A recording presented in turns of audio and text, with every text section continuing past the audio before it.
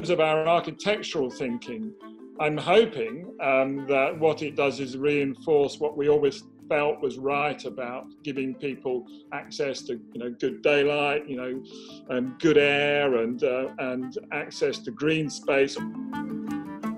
I would hope that there will be certainly more better response to the idea of buildings that are certainly better serviced in terms of their ventilation and air quality.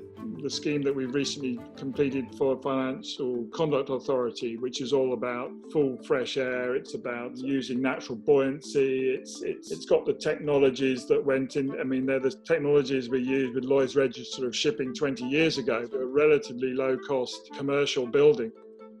This crisis, I think, really, for me, reinforces what we've always thought architecture should be about, which is that it should be for people.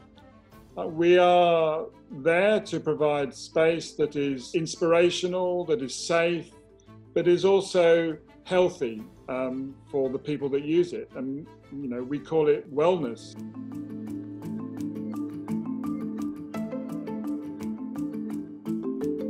The work that we've been doing for modular, in my mind, really perhaps reflects this age and in fact which is I think sort of intensified through the current crisis and the fact that we were able, let's say at Ladywell, which is the first example of it, I think at a reasonable scale, to deliver really well designed, airy, spacious, really low energy.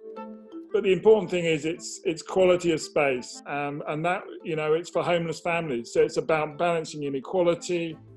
You can imagine those people who would have been housed in temporary hostel accommodation.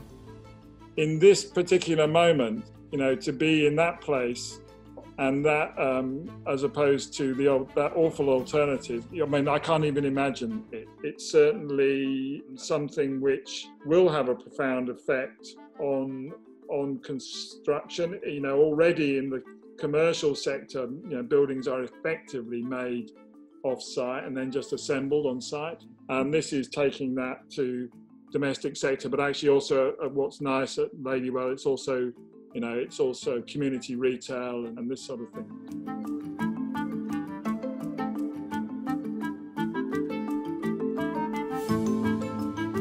I guess if we were to see what might come out of this emergency is there might be more recognition that there isn't one size fits all, actually, that we need to create architecture that allows people to do lots of things in lots of different ways. Architects, of course, we love the idea of mixed use.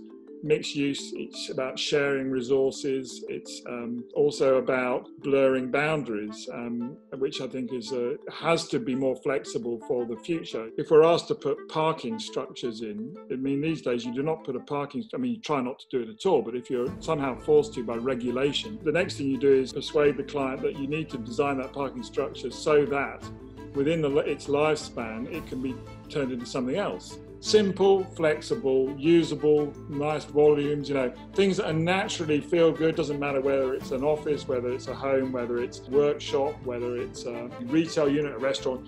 It's just quality space, and creating quality space that can use any way you like.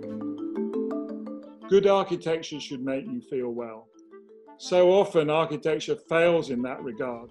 I am hoping that what will come out of this crisis is a recognition that actually those things that are fundamental for having healthy lives together will be seen more seriously.